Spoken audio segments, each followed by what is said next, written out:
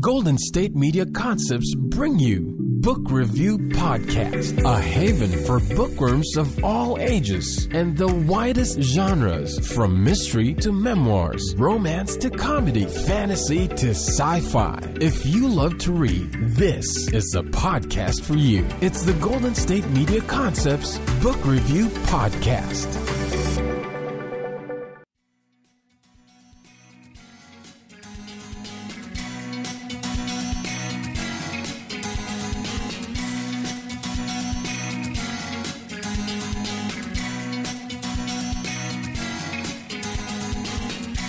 Hello, and welcome to the Golden State Media Concepts Book Review Podcast. I am your host, Sarah, and I hope you are having a fabulous September so far. Can you believe it's September? I know, I talk about time all the time. I talk about time a lot, but that's because I feel like it is just speeding by at rapidly increasing rates. I cannot believe it is September, that school is starting again, that, some schools have been going for a while, but I love all of the first day of school pictures that I see on social media.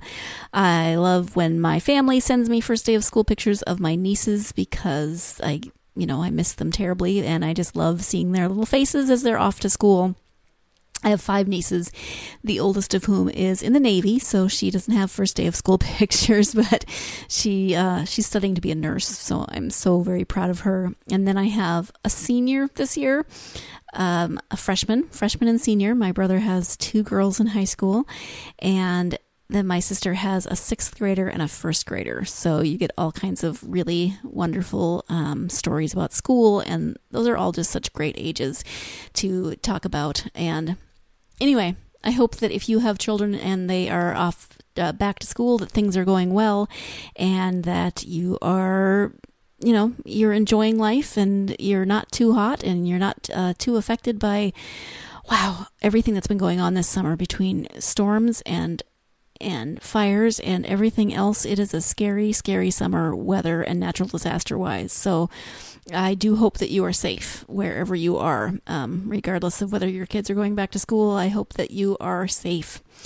So we are going to talk about some books today, and I wanted to actually go back to some series that I've already covered and have now done some more reading in, because if you listen to this podcast on any kind of a regular basis, then you know that I am always behind on my reading list. I have approximately 8 billion, 7 million, trillion, whatever number you want to put there, books on my reading list, and that list never gets any smaller no matter how many books I read. So I'm always behind on my reading list, and when I'm talking about books, I often say, now, this is a series, but I'm only on X out of Y books. So I thought I would go back to some of those and update you a bit on where I am and what I think of the series now that I've moved a little further into it. So I'm going to look at the Spellshadow series by Bella Forrest, which I talked about a few weeks ago. And I say a few weeks ago, it could have been a couple months ago. Again, I have no concept of time. I just want you to know.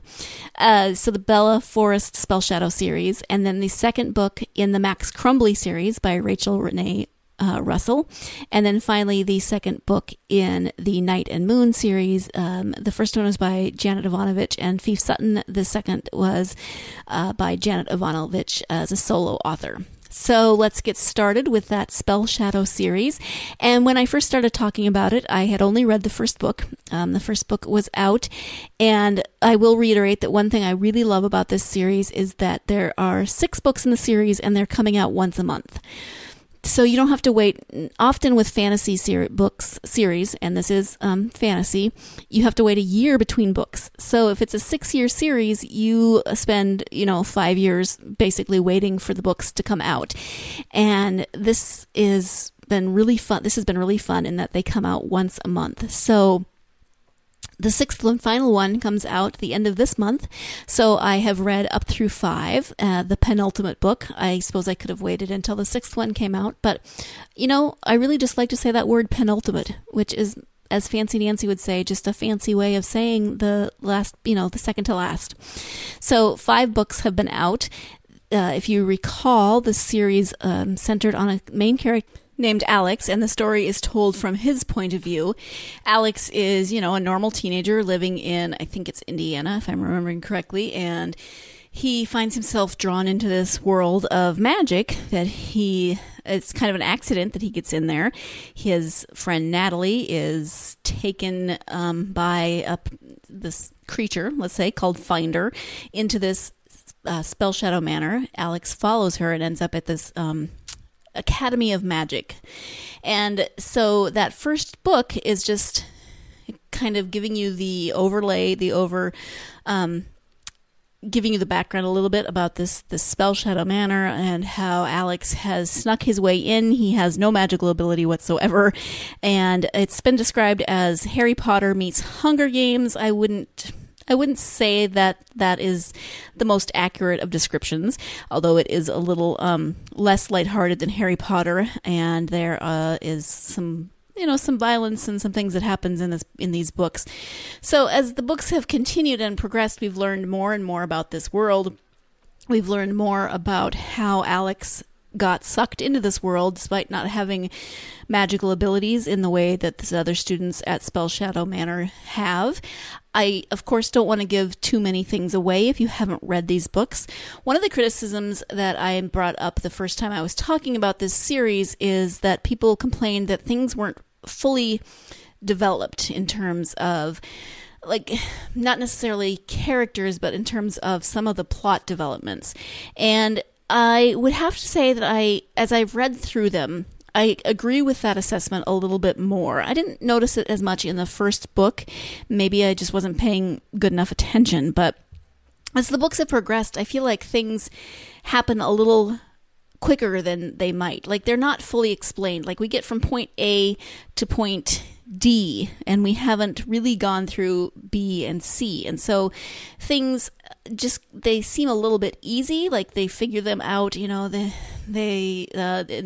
the last book, there's a section where several of the characters face a series of challenges that they have to get through.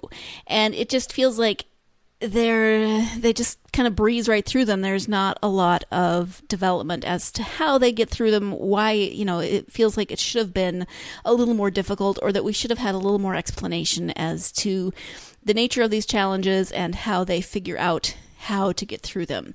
So I will say that is one criticism that I have of this book, that things, sometimes I find myself reading and I'm like, wait a minute, how did they figure out how to do that? Or did I miss something? Did they explain that elsewhere? And I suppose I can understand that if, they are coming out once every month, and I don't know, if she wrote them all at the same time or if she's writing them once a month, and so maybe she gets writing fast and kind of doesn't think about the natural progression. But I will say that's one criticism that I read and I am noticing more and more. However, saying that, I'm still really enjoying the characters. I'm enjoying the plot developments, and I'm interested to see exactly where she's going to take this and how she's going to resolve everything that has come up in the first 5 books. And that 6th book comes out end of September. I think either September 29th or 30th. I don't remember off the top of my head, but the last one comes out, and I am excited to read it and to find out the conclusion to Alex and Natalie's story, as well as the other characters that they have gotten to know along the way, and to see how she's going to wrap things up, how she's going to bring everything to its conclusion, how it's going to end, etc. So I do still recommend this series if you're interested. If you like to read fantasy, if you like to read series, and you're looking for a series that is complete, by the end of this month, you'll be able to read all 6 books at once. You won't have to wait even a month between them, but often with fantasy books, you have to wait up to a year between books. So it's the first one is The Secret of Spellshadow Manor. They are by Bella Forrest, and you can find them online on Amazon. You can get them on your Kindle. You can get them or you can do them on your e-reader or as paperbacks. So check them out if that's something that intrigues you. We are going to take our first break of the podcast, and when we come back, I'll be talking about School Mayhem by Rachel Renee Russell. So stay tuned. always on the go, but the day just won't be one without your Hollywood fix. Let Golden State Media Concepts Entertainment Podcast take care of that. Jordan and Keith is Entertainment Tonight meets Access Hollywood. I'm Jordan. The guy laughing, that's Keith. Yeah, I'm Keith. An all-inclusive look of pop culture.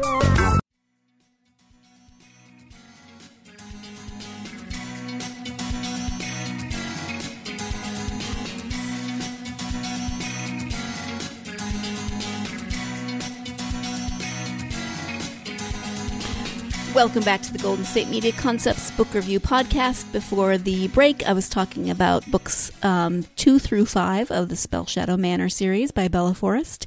And now I want to turn my attention to another young adult book, but for slightly younger. I would say that the Spellshadow Manor Series would be for maybe mid to older teens and above. And then the title of the second book is called School Mayhem. So it's definitely good for your middle school aged children.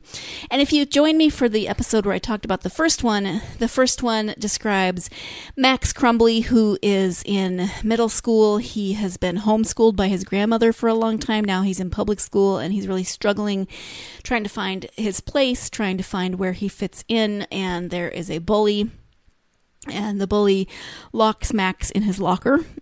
At the very beginning of a 3-day weekend. Max is terrified that he's going to end up stuck in his locker for the entire 3-day weekend. He ends up getting out of his locker. He kind of figures out somehow that he can, that the back of the locker is not secure as it should be, and he's able to get out, and he finds himself in this sort of secret part of the school that's been blocked off for a long time. As part of this, he goes through all of these adventures. There's a group of people in the building trying to steal computer equipment, so he finds himself in the midst of that. In the meantime, he is communicating via cell phone with his one. She's not even really a friend. She could be a friend. Her name is Erin, and he is talking to her. He finds her cell phone, I believe, if I'm remembering correctly, and ends up talking to her, and she ends up helping him in this.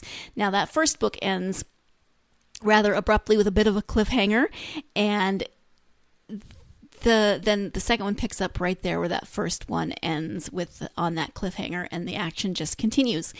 Now, there are several things that I like about these books. First off are the illustrations. Rachel Renee Russell said that she worked on this book and its illustrations with her daughter, Nikki. And I know that she wrote another series called The Dork Diaries. Maybe you're familiar with that.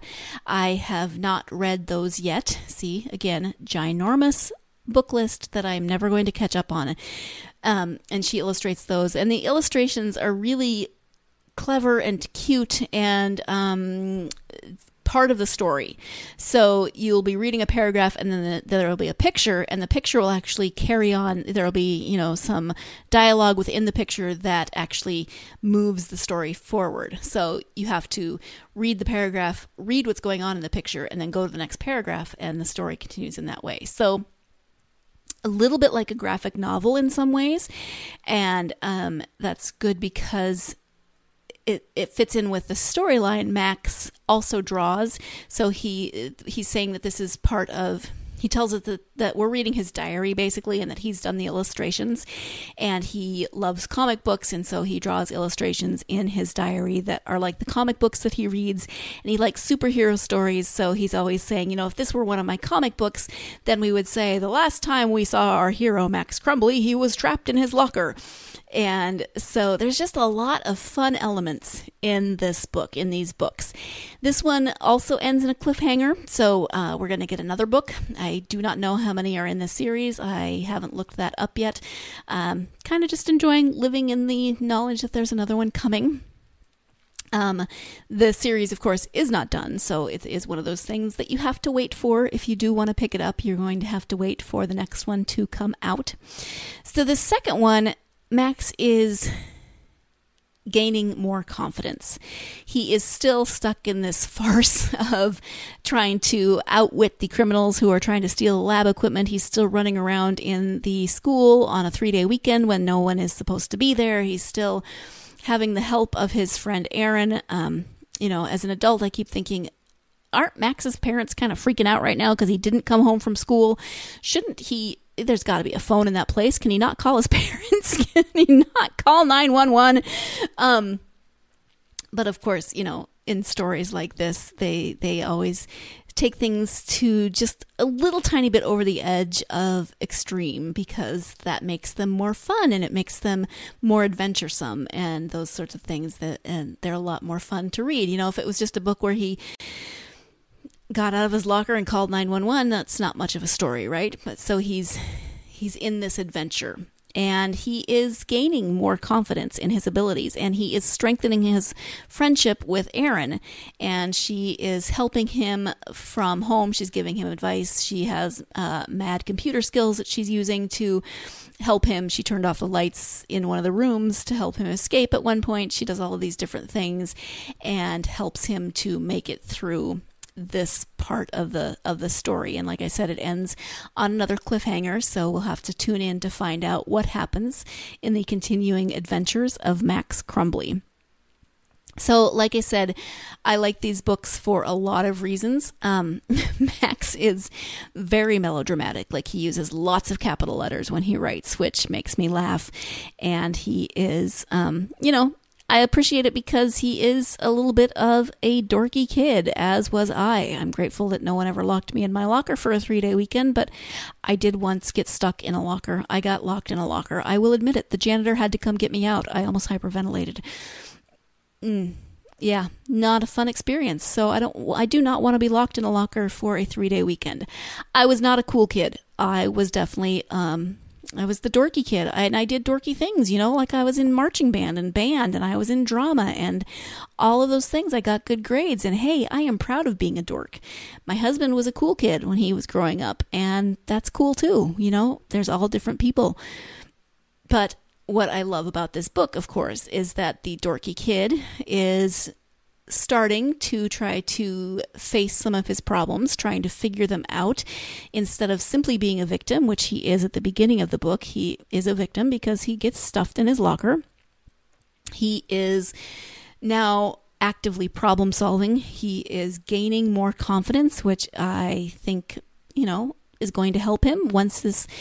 And it's 2 books, and we've only covered a few hours. So, if we covered the whole 3-day weekend, which I really hope not, because his parents have got to be worried about them. I know that they're not real, they're fiction, but come on.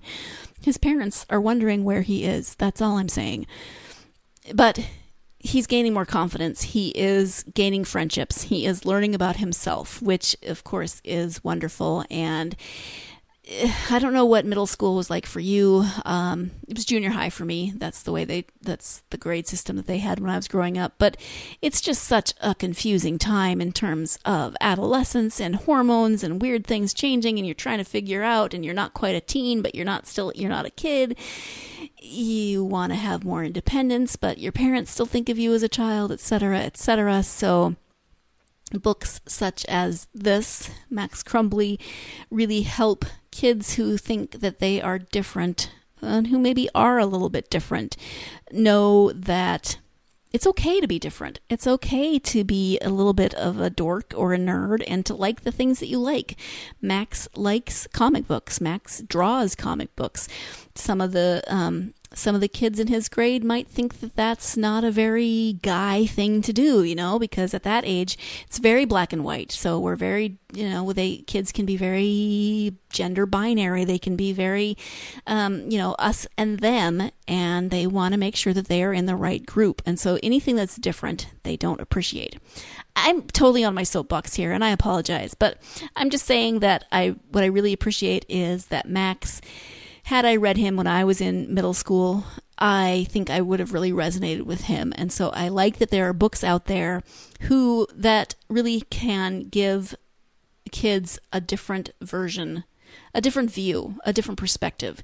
It's not always just the quote unquote cool kids who get to do, or, get to be the popular, not the popular ones, but it's not always just about them, that everybody has different personalities. Everybody has different skill sets.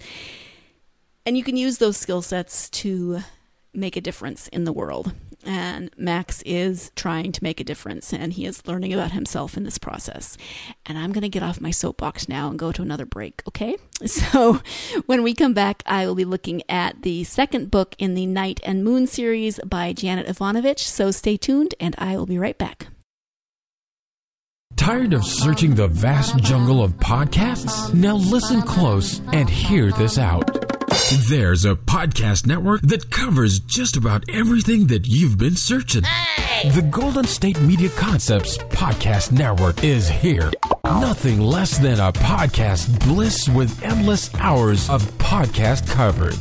From news, sports, music, fashion, cooking, entertainment, fantasy, football, and so much more. So stop lurking around and go straight out to the Golden State Media Concepts Podcast Network. Guaranteed to fill that podcast itch.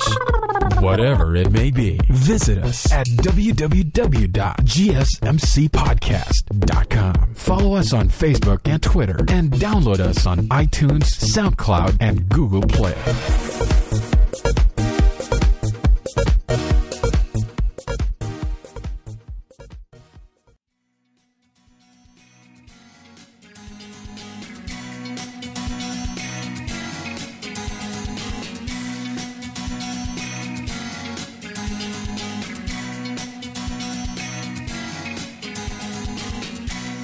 Welcome back to the Golden State Media Concepts Book Review Podcast. We are talking about books that are part of a series and that I have covered before, but now I've read more of the series, and so going back to those books. And it's not been that long since I talked about the Night and Moon series by Janet Evanovich. The first one she wrote with Fief Sutton, and these have minds in the title, so Dangerous Minds and Curious Minds. And the most recent one that I finally just got around to reading is, well, let me back up. So the books are about two characters who's Emerson Knight and Riley Moon. And so Night and Moon, that's where you get that. Emerson is eccentric. He is brilliant. He is very, very wealthy, which helps because, they can have adventures and not worry about how they're going to pay for them. Riley is, she's a lot more buttoned down than Emerson, but she also has kind of this interesting collection of personality traits. So she has multiple degrees from, I believe it's Harvard. She was on a career path where she saw herself, desk job, business attire, working in high finance, etc. And then she ends up working with Emerson in that first book, and in the second book, she's still working with him. She's actually working for him. She's trying to figure out his books, which are a mess because it's Emerson and he doesn't pay attention to those sorts of details. He pays attention to lots and lots of details, just not finances as one of them. So they're still together, and they got themselves involved in this crazy adventure in the first book. And of course, the second book, they're going to get themselves involved in another adventure. And this one happens when an acquaintance of Emerson's shows up. He is a Buddhist monk, and he comes to tell them that his island has disappeared. So he is a monk who has been living on a secluded, why did I just lose my word? He's the only person living on it. Just, you come up with the word that I'm supposed to say right there. Jeez. He's been living on this island in, around American Samoas in that region of the world, and some people come to the island and they kidnap him. They take him out on a boat, and after several weeks he tries to find his island and it's gone. So he comes to Emerson and says, my island disappeared, which of course is not really something that we expect to happen in the world, to have an entire island disappear. But of course Emerson gets right on it. He's perfectly happy to accept that weird things happen in the world and that an island could potentially disappear. He and the monk and his cousin Vernon and Riley end up on a cross-country adventure that takes them to national parks. So part of the book takes place in Yellowstone, which is fabulous because I grew up in Montana, and so Yellowstone is near and dear to my heart. And they also go to Hawaii Volcanoes National Park, and so it's this whole giant giant conspiracy. Excuse me. There's a conspiracy going on, and I'm not going to tell you all about it, but a giant conspiracy that they have to unravel. And of course, because they stumble upon this conspiracy, then their lives are in danger, and they have to run around trying to outsmart the criminals and get away from the bad guys, et cetera, et cetera. So it is, it's humorous. There's a lot of adventure. There's a lot of fun things that happen. And, it's about an island that disappears. Just poof, gone. And they do actually explain what happens in terms of the island. So it is fun. My only criticism, I really enjoyed it. I like this type of book. I've said it before, the kind of book that you can just escape into and enjoy and have just a really fun, relaxed read. My only criticism was that it felt a little abruptly. I mean, they wrap up the conspiracy and that sort of thing. They figure it out, what's going on, but then it's just like they figure it out and boom, it ends. And maybe that's just me, and I fully admit that I would be more than happy if every book had a 20-year epilogue tacked on to the end, because I always want to know exactly what happens to every character for the rest of their lives, if that's possible. So it felt like it ended a little abruptly. That could just be me, but otherwise, this is fun. If you are looking for good escapist reading, then these Night and Moon books, they're a little bit of mystery, a little bit of romance, because there's a little bit of tension between Emerson and Riley that I would guess is going to turn into something at some point. Just a little bit of snogging right now, but they're definitely leaning towards something more. So a little bit of romance, a little bit of humor, a little bit of mystery and adventure, and a lot of fun. So check those out if you are looking for some new reading material. I think I'm going to wrap it up there. I spent enough time on my soapbox in that middle segment, and so I'm going to start wrapping this up. I do want to thank you for joining me, as always. I love all of my listeners. You're readers, so how can I not love you? Let me know if there's anybody that you would like to, any books that you would like to hear about, any authors that maybe I could get on the podcast interview. I've been doing that, and I love it. Speaking of which, I hope you will join me next week when I will be interviewing author Fran Wild. She has written a collection of books and short stories in the Gem universe. One of them is called The Jewel and Her Lapidary. We are going to be talking about the third book in her trilogy that is coming out on September 26th, called Horizon. The first two were Updraft and Cloudbound, so author Fran Wild will be joining me next week for an interview to talk about her new book. So that seems appropriate since I have been talking about books in series, and Fran's going to join me next week to talk about the third book in her trilogy, in her series, Updraft, Cloudbound, and Horizon. So please join me next week for that interview. In the meantime, you can always find all of our podcasts at www.gsmcpodcast.com. You can download them on iTunes, on SoundCloud, on Stitcher, on our website, wherever it is you go for podcasts, and come follow me on social media, interact with me on social media, Facebook, Twitter, Tumblr, and Instagram. Again, join me next week for my interview with author Fran Wild. In the meantime, go out and get yourself lost in a good book.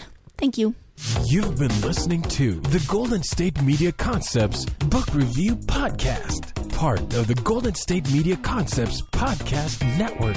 You can find this show and others like it at www.gsmcpodcast.com. Download our podcast on iTunes, Stitcher, SoundCloud, and Google Play. Just type in GSMC to find all the shows from the Golden State Media Concepts Podcast Network, from movies to music, from sports to entertainment, and even weird news. You can also follow us on Twitter and on Facebook. Thank you, and we hope you have enjoyed today's program.